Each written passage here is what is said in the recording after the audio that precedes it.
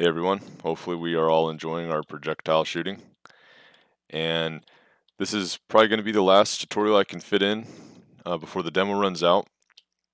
And my plan is to buy the engine on the next sale and continue these tutorials as I learn more. So this last one is going to be about tidying up the programming section. As we can see, we've got all these lines going everywhere. It's starting to feel a little more cluttered than it was when we just had the idle and the walk. It's readable, but there is a way to clean it up a little bit. And so today I'm going to introduce you to what Pixel Game Maker calls common actions. And in RPG Maker, you're familiar with common events. They're very similar programs. So we're going to click this on. We're going to hit OK. And again, this doesn't really change, but it does add the common actions to the tab here. So let's see first off, let's see what we can add. So, oh yeah, when you do add it, a box appears. You can recolor it. I'm going to color it green, and it just kind of stays right there. So we've got some inputs. If you've got any kind of action that just does an input, it might qualify for a good action to be in a common action. So we have an outside like a walking. I want to keep walking on the grid here. But our sword attack, it's if we press A. And our sword bullet attack, it's if we press B. So instead of having all of these conditions setting from walk to and idle to do sword bullet attack and walk and idle to do sword attack, we can actually just skip all that and just say if A is pressed, you can do this. If B is pressed, you can do this. And then you could even go further to say if B is pressed and this switch isn't on, or if B is pressed and this variable is this, so that you can get really specific common actions. So that's what we're going to do. We're going to add sword attack and sword bullet attack to common actions today. So let's first off see what sword attack is, and it does no runtime action. It ignores movement, ignores detection, and then it leaves the action when the motion plays to the end. Okay, so that's pretty simple. So let's go to common action, and let's name it sword attack.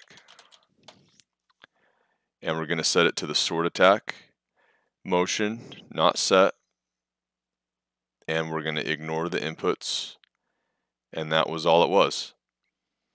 All right, so we can move this over here to better see it, even though it's pretty hard to see actually. Let's see if we add another one. Yeah, okay, so you can click off. We need another one anyway, so let's just name it while we're here. Sword bullet attack. And I guess we can actually set it up while we're here. Sword attack and ignore.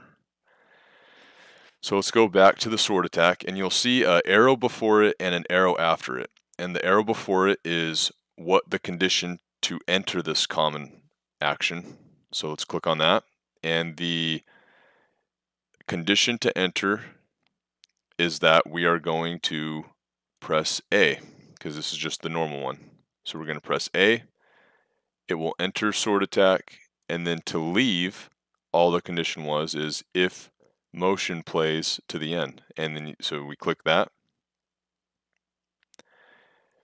And that's done. Let's test this one out real quick. So let's go back to action program. Oh, our actions moved here. So, okay. So you might have to do a little moving around. Let's put our sword attack like that. There we go. So here's our sword attack. And here's our sword bullet attack, which we have not set up yet. And it looks like you can, okay, so yeah, you can kind of adjust it around as you please. And so we do have the sword attack. It even shows what it does. And so now we can delete the sword attack from our grid. And let's test it out and see if the sword attack works. So you're moving, sword attack. moving still, sword attack, idle, sword attack. Okay, so that works. The sword attack works. So now let's get the bullet attack in here. So let's look. The input is B, so it just takes pressing B to happen right now. It ignores, just like we have it set up already, but it also fires the bullet. So we do have to make sure we put this. So I'm going to copy this, go to Common Actions, go to the sword bullet attack, and I'm going to paste. Okay, so we got that portion done. And now what was the leaving? What was, okay, it was just if motion plays to the end.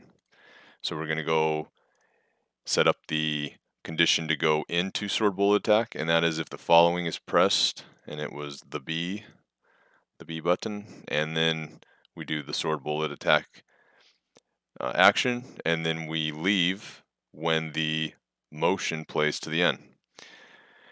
So now that we have the common action set up, we can now delete the sword bullet attack, and now we can make this nice and tidy.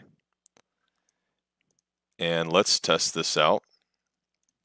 We have our sword attack, sword bullet attack, common actions, just kind of chilling with our walking checks. All right, and we're going to play, and we're going to be walking around, and we're going to shoot the bullet. All right, that works. And we're going to do it from idle. That works. And we're just going to do the normal sword swing. That works. Sword swing while we're walking. That works. So as you can see, everything works, detects everything.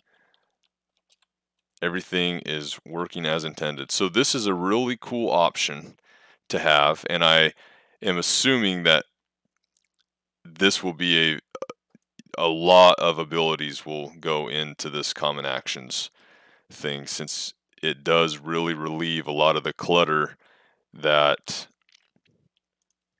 this program action area can have. So that's it for this, and I will hopefully be with you soon.